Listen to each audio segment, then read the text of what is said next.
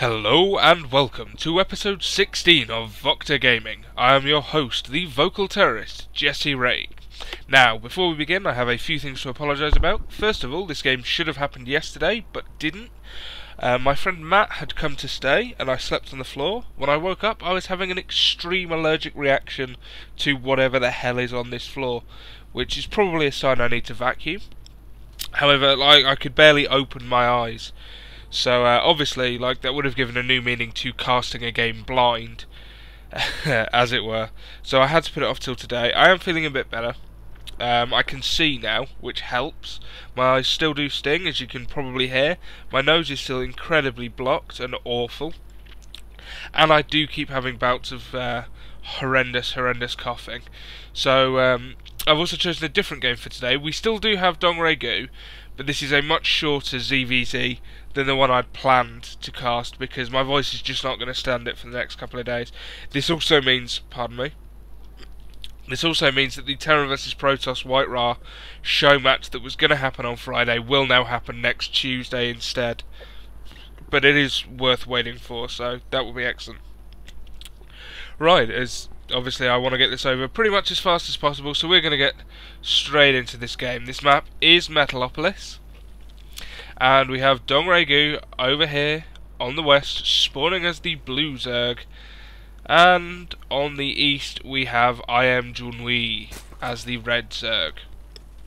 Now again, remember the theme of this week is Zerg vs Zerg, and how the small changes you can make at the beginning of the match can change what happens, and that's something that I do hope we're going to see here. DongRaeGu, I want to talk about him a bit. Incredible player. I do believe he is in now fact qualified for Code A, finally. His Zerg vs Terran is an absolute thing of beauty, but this is not what we are getting to see today. Today we get to see his Zerg vs Zerg, which of course at the start involves drones and extractor tricks. I've spoken about the extractor trick enough lately that if you've been watching, you know what it is. If you're watching this, you probably know what it is anyway, because why else would you be watching me unless you're my fiance, who does watch every video. So, thanks fiance, love you. Zerg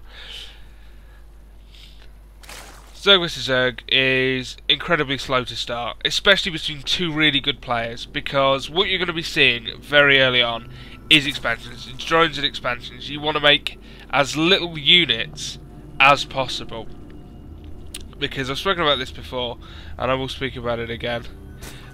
Zerg is all about creating the potential to create units. And now I'd like to point this out. There is a spawning pool going down in IMJunwi's base before the expansion, whereas over here we see DongRaeGu expanding before the spawning pool goes down.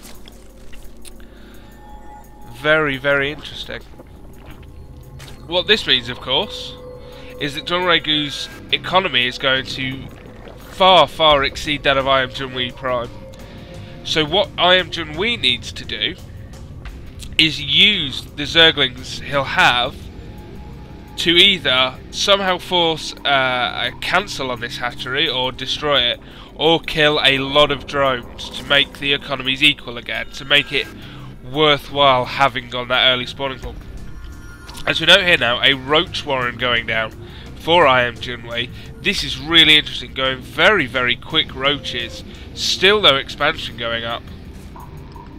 This Overlord is eventually going to spot that, as both players now will know where the other is. As we see these Zerglings now popping out. No speed upgrade started as of yet for IMJunwi, wanting to get those roaches up. But here we do see the spawning pool is finished, and DongRaeGu is going straight for Zergling speed. This is going to give him a nice advantage when that does finish. However, these roaches could absolutely destroy the game very quickly. Roach is a very strong unit. Combine them with speedlings, as I'm sure IMJunwi is going to do. However, I need to point out again that DongRaeGu has this expansion, and in fact is now going for a baneling nest instead of roaches, going for speedling baneling. Now that can be so effective. The banelings are not incredibly good against the roaches, but what the banelings will do So we see the Queen here just forcing the Overlords to get away. What the Banelings will do is kill every single one of your opponent's Speedlings, allowing your Zerglings to then get a really good surround on the Roaches and attack. As we see a defensive Spine Crawler going down here. Still no expansion for IMJunwi. He is pretty much dedicated to doing something with these Roaches now. It is a horrible position to be in, having not expanded, having only just started to get Zergling speed as well. He's really behind now in terms of economy. This could be a potentially game-ending situation very, very soon. Should DongRaeGu attempt to use these Banelings aggressively, we will see. These Roaches need to do something. They need to do damage. However, there is a lot here. There are Spine Crawlers, 2 Queens, Speedlings, and forward go the Banelings. Banelings getting right in there now, exploding on the Roaches, not doing an incredible amount of damage, but there are no Speedlings left there now. Or sorry, Zerglings, as there are no Speedlings at all, of course, for IMJunwi. Very, very well defended there by DongRaeGu. He's not going to be able to get past this easily at all. And that attack is pretty much over, forcing him to go home. As we see now dropping the expansion, realising how far behind he is in terms of economy. As we see an entire force of Speedlings now doing some scouting, will be moving forward to attempt a slight pressure. Speed is now finished for IMJunwi. If he can force this hatchery to cancel, it is pretty much game over, as he will be so far behind in economy. Zerg needs these bases up. Zerg is just not a race that can handle one basing, and as we see is doing some damage but not enough. That ramp is very, very defensible with the 2 Roaches there to tank. However, all it takes is a couple of Banelings to kill every last one of these Speedlings. Needs to be really, really careful. Well, as we look back at the base of DongRaeGu, we can see him really start to shoot ahead now in food, 52 to 41.